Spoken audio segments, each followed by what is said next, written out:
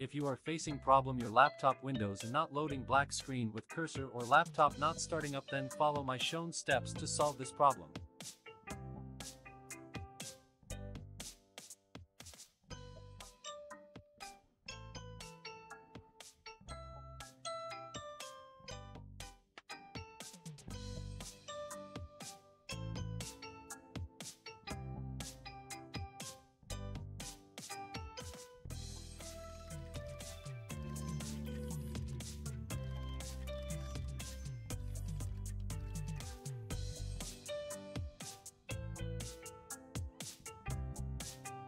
This process will take you to Automatic Repair Windows.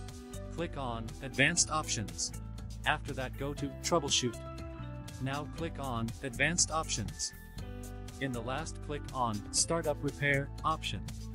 This will start diagnosing your PC and then start automatic repairs. Once done, your PC or laptop will start normally. If you find my video helpful, then don't forget to subscribe, like and comment. Thanks for watching.